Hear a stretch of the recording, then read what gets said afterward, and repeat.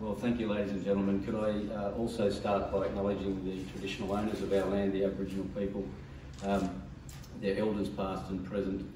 Can I also thank you, Albert, for your kind invitation for me to speak today, and can I also acknowledge Shane Mallard. Fantastic to have worked with you in the past probably a year or so, but you're a fantastic voice for the LGBTIQ communities, and it's very, very good to have you in Parliament and there for the community's sake. Kat, thank you for your presentation.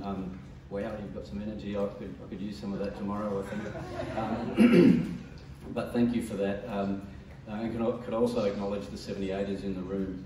I'll speak a little bit more about 78ers, and also the 78ers movement, which has been so important to Mardi Gras.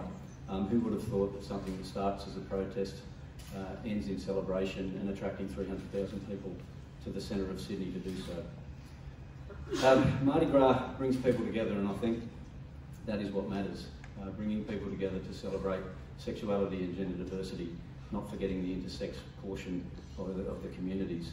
The police operation for Mardi Gras, I am the police commander for Mardi Gras, but I don't stand before you as the fun police.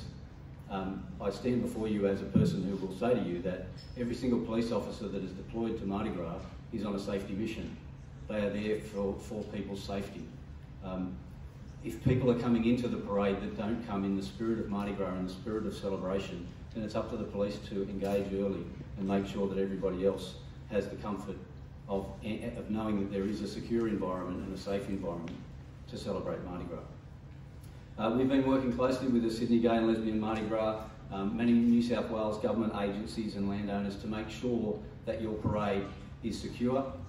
We've thought about the hostile vehicle mitigation strategies. We've thought about how best to make certain that the footprint is secure and that you are safe. We've allocated a similar number of police this year to last year. I know that's always been a contentious issue, but you won't necessarily see as many police as we have deployed, because many are on public transport and many are in highway patrol cars to make sure that we engage early with people coming into the parade footprint.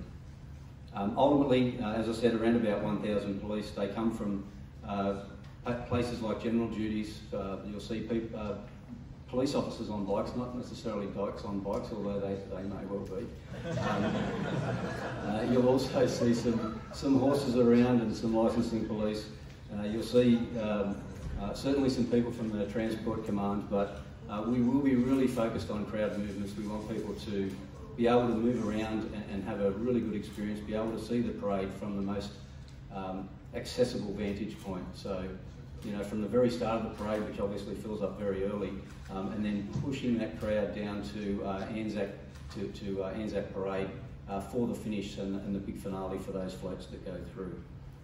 12,500 entrants, that's consistent with a record.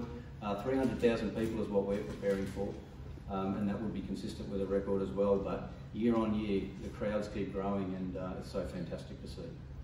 We'll be closely monitoring alcohol-related violence. We'll be trying to remove alcohol from the footprint, and we'll be really concentrating on underage drinking. We had some problems with underage drinking last year that we really want to address early this year.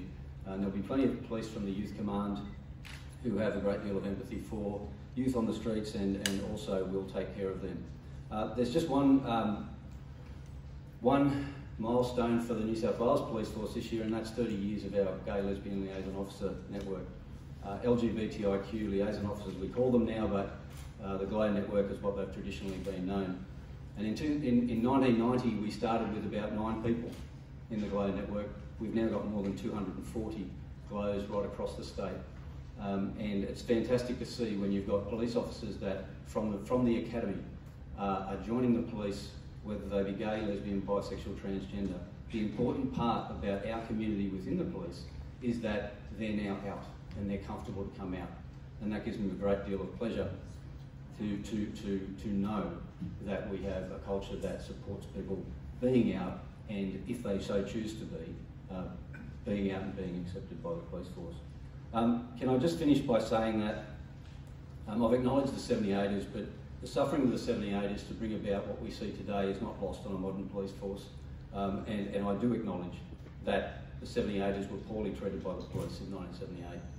There's no doubt about that, and the heavy-handedness should well have disappeared, certainly before this time, but I'll guarantee you that you won't see that this time. Can I simply say that thank you to our gay lesbian liaison officers, thank you to the 78ers, thank you to the organising committee, Sydney Gay and Lesbian Mardi Gras, and a happy Mardi Gras to you all.